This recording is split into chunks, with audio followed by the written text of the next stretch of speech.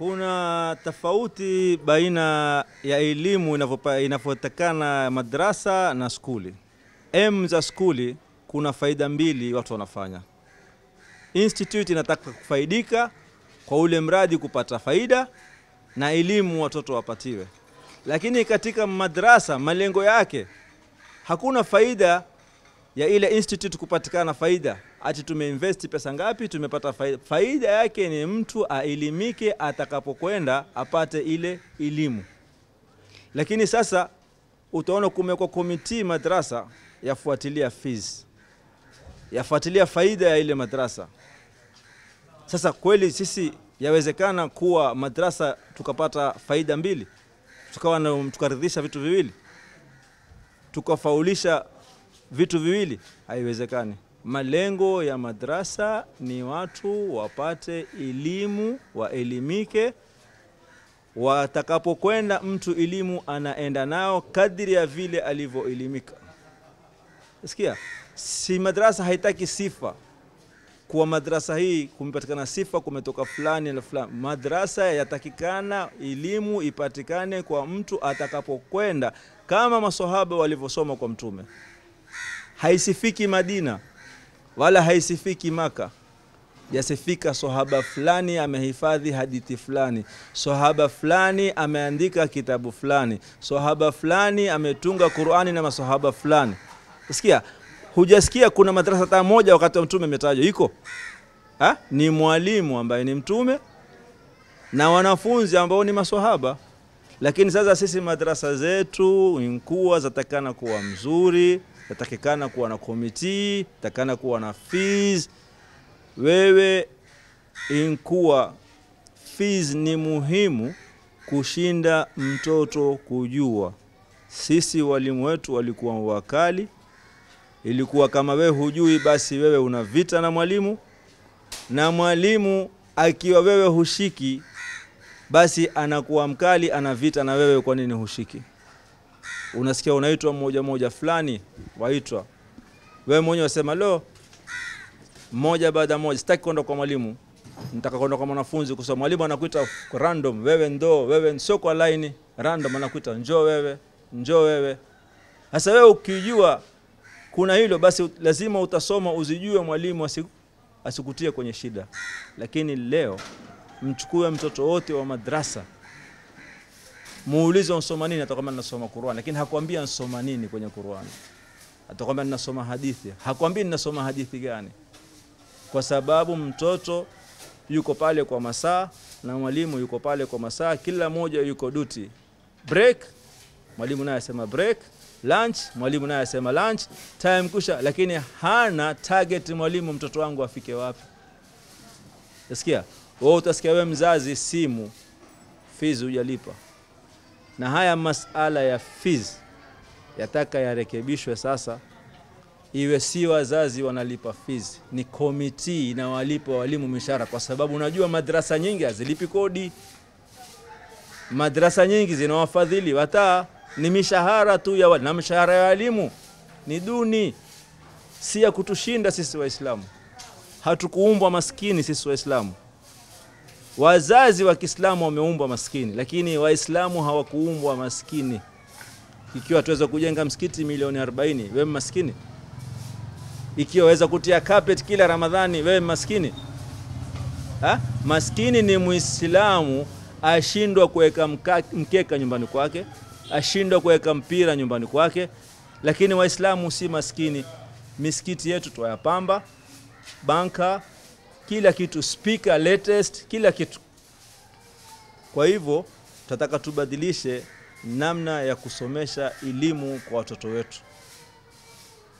Yale masuala ya wanafunzi kufukuzwa na kwa ajili ya kofia na kanzu ama uniform wanapoita, ndio sasa unamfanyia mtoto dhiki. Sisi tukienda chuoni, astaghfirullah alazim, wakati wengine kanzu nchafu, uenda chuoni wewe wanuka mkojo, lakini mwalimu hakufukuzi. Sikia, wakati wengine mwalimu atoa nguo yake akupa wewe mtoto, lakini wewe umfika skuli, umfika madrasa wewe waambiwa fees hujalipa, rudi nyumbani.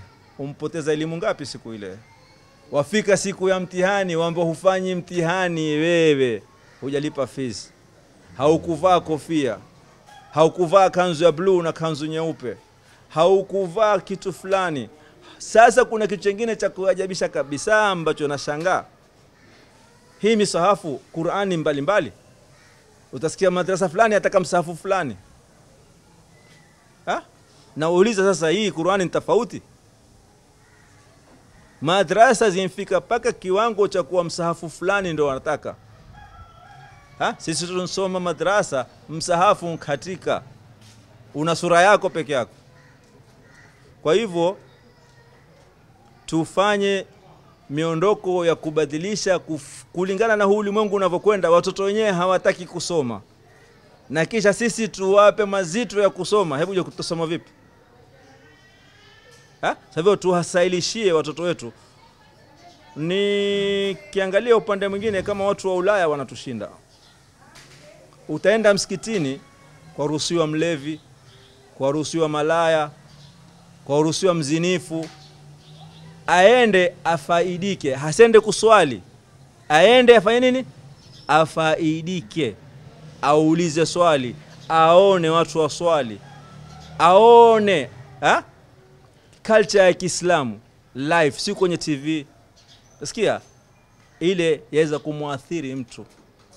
Hapa akiingia mlevi msikitini wapibwa. Sikia, ushaona msikiti anaingia malaya hapa? Ulaya kuna sehemu waingia mtu Muislamu, si Muislamu aingia afaidika. Kuna kama story moja ya mtu mmoja, whether it's true or not, but is a fact. Mtu mmoja alikuwa amekaa mazingira ya msikiti park, tuseme kama msikiti Kulthum vile ama Jamia nje pale.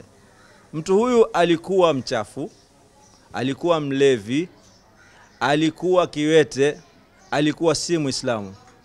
Watu wote wampita.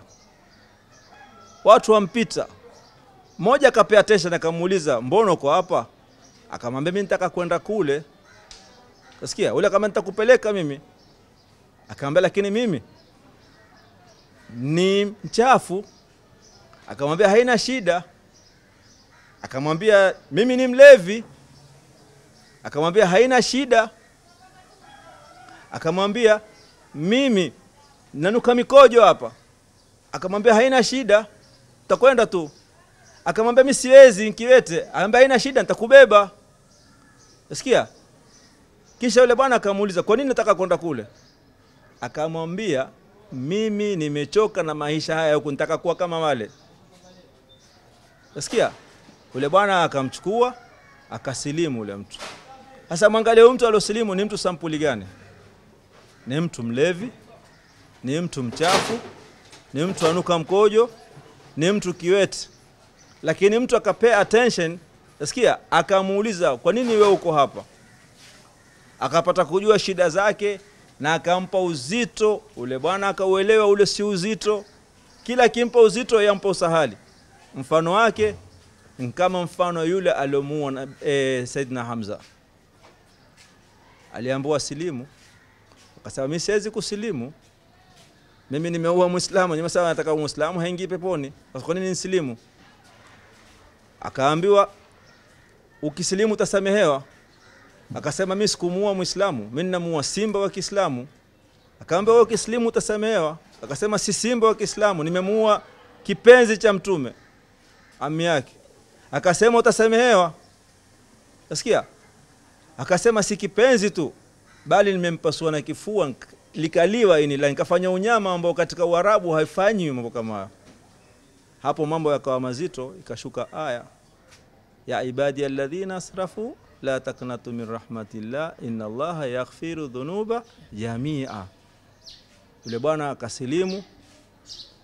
Katika kusilimu kwake Mungu akampa ukubwa.